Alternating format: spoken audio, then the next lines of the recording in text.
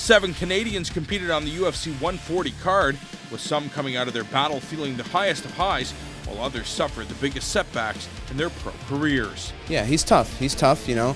I'm still in the mix, you know. I got a lot of stuff to work on, and, you know, just like I'm not the same guy who fought April 29th, the next time I fight, I won't be the same guy who fought today.